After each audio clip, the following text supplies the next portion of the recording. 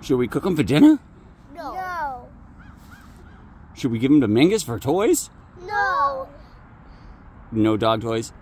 That's what I thought it was at first when I was digging in the dirt, turning it over. I heard squeaking and I thought I got one of Mingus's toys.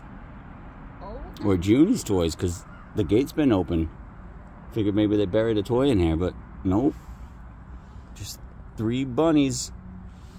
Did you realize they were moving? Yeah, when I dumped the dirt out and I saw they were moving. I'm glad I didn't hit any of them with the shovel. Aww. Hopefully their mama comes back. Yeah. We gotta get something to cover them up with. Bunny, what's your name? What's their names? What sound does a bunny make? Kind of like a squeak and a chirp. They were squeaking. Like that? Mm-hmm. I don't even know if their eyes are open.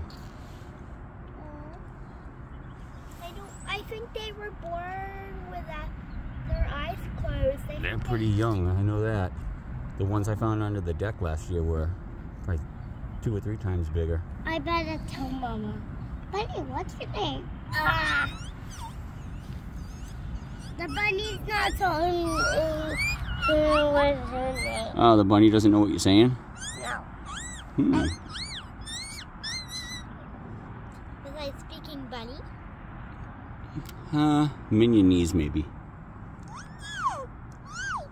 Alright, bye-bye bunnies. Good luck making it through the night.